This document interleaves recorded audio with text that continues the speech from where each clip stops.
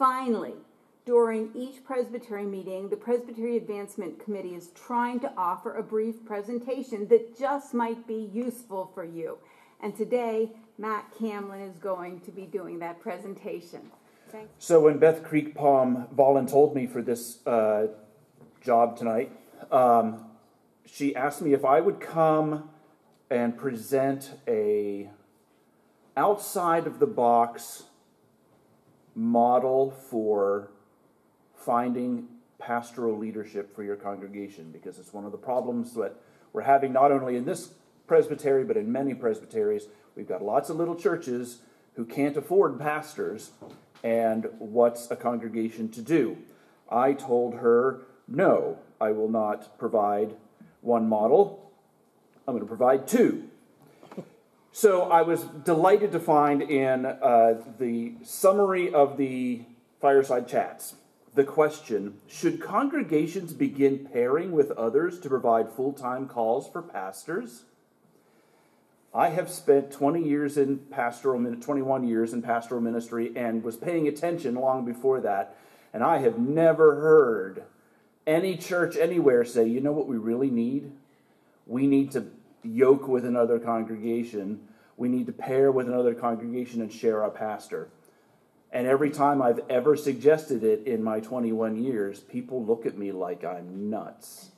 So let me tell you a little story. I started my time in the Upper Ohio Valley Presbytery by becoming the pastor of the First Presbyterian Church of Chester, West Virginia. And I wasn't there 6 months before the First Presbyterian Church of Newell, West Virginia, 6 miles downriver, approached me at a presbytery meeting and said, would you ever consider preaching twice on a Sunday? And I said, well, as luck should have it, our general presbyter actually told me to anticipate that question, and so I've already thought about it. And the answer is yes, but I'm going to need to talk to my session about it first. First Presbyterian Church in Chester actually thought it was a great idea, not because they were going to be able to share the cost, because that wasn't what this was about. It was because they saw it as a way of supporting a smaller congregation that didn't have the money for a pastor. I also happened to notice that right after that first question in this is this question. Or could churches with more resources make use of our connectional nature and financially support a church on the verge as a mission project? That is precisely what my first church in West Virginia did. So I was the pastor of 2 churches for a couple of years, and one of them, the larger church, had 80 members maybe. The other congregation had 18 on the books, 12 on a typical Sunday morning. And so I would go to the little church first, I would preach there, and then I would come back and I would preach at the larger church. Worked out fine for a couple of years. One day I got a phone call from an elder at a third church that was out in the country a little ways, Fairview Presbyterian Church, and they said, we have a crazy idea. Would you ever consider taking on a third church? And I said, I think you're crazy. And they said, well, hear us out. We have kind of a harebrained idea. Okay, I'm listening. And she said, what if we all worshiped together like we were one congregation, and then you'd only have to preach once? She had my attention. So the plan was, I will be the pastor of all 3 congregations. All 3 congregations will continue to have their own sessions, and they would each pay me separately, and we came up with a scheme for what that would look like. But what we had to do in order to all worship together as a congregation was choose a location, right? Isn't that always the sticky wicket? This model of ministry I'd like to call the nomadic parish model. Because here's what we did. Every month, we would choose a different church building, and we would go in a rotation month by month from the first church to the second church to the third church and back around. We got to spend time in each other's spaces. We got to experience one another's traditions, because whatever church we were in, that's how we did communion while we were there. Whatever you guys usually do, that's what we're going to do. Wherever you guys usually have Sunday school, that's where we're going to have Sunday school. Whatever whatever hymnal you use, whatever music you're accustomed to, that's how we're going to worship for this month, right? So we all got to know each other. We had fellowship events and all those kinds of things. And ultimately what we decided to do was form what we called the parish council, which was all of the sessions meeting together for the purpose of discerning, is God calling these three congregations to essentially close and create one new congregation?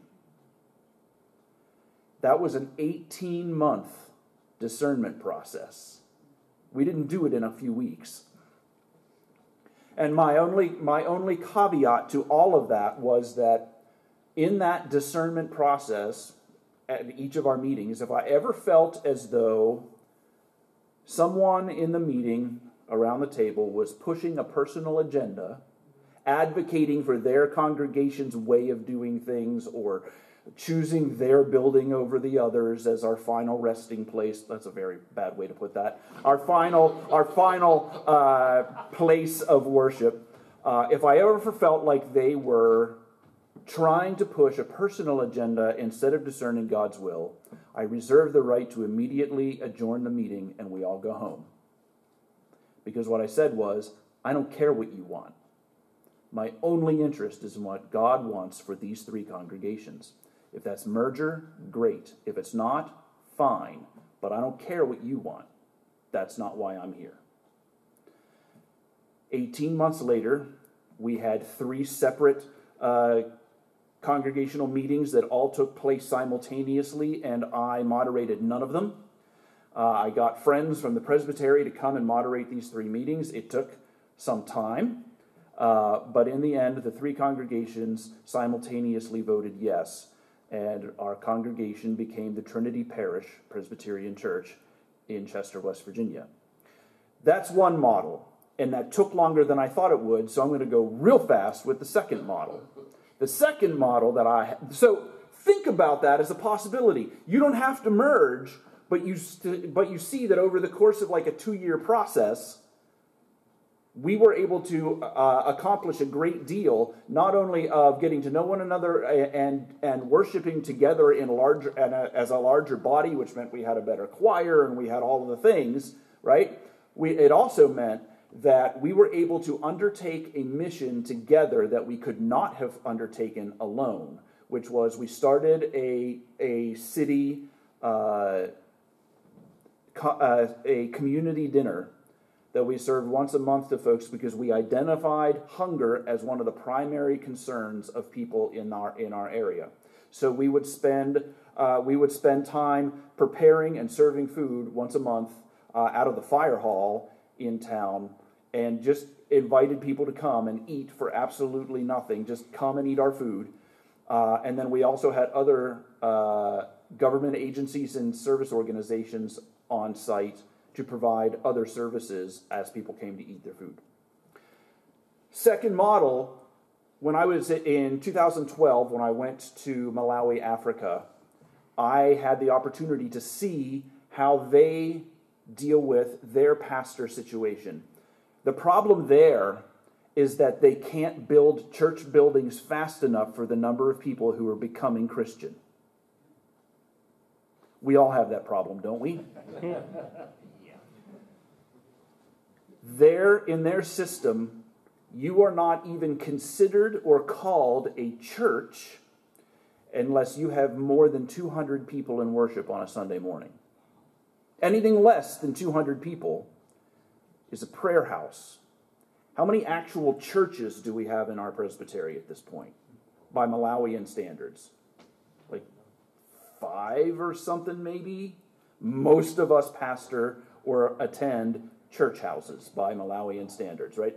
And so an abusa, a pastor, would have at least 2 churches, sometimes 3, and they would have all of the ancillary associated prayer houses out and around. So they may be pastoring as many as 6 to 8 congregations total. 2 of them would be churches of more than 200 members. The church that I visited had 800 members, and that was one of my host's 2 churches plus prayer houses.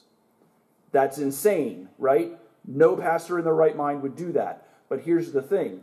The pastor was only responsible for the word and the sacrament and the occasional emergency pastoral visit, right?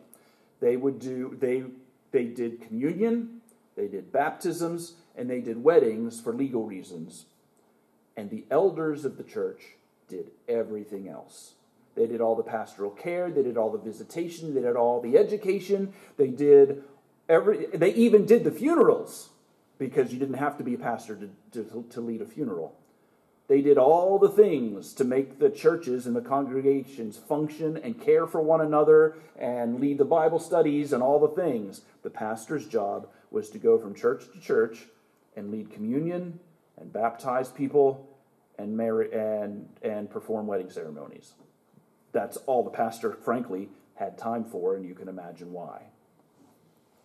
So, 2 different models: the nomadic parish model, or the Malawian model, where I envision us perhaps involving more CREs, commissioned ruling elders, in serving small churches under the supervision or the leadership or sort of co-ministering with a pastor who might be the pastor of 4 little churches, but when that pastor's not able to be at any given church, a CRE partnered with them would be there in his stead or her stead. So we need to think outside of the box about how do we continue to support our small churches when they can't afford a pastor and they're just not ready to have the conversation of closing. And if you want to talk to me about either of those models in further detail, I'm in the directory, and I'm the pastor of the New Wilmington Presbyterian Church, and so you can find me there. Thank you.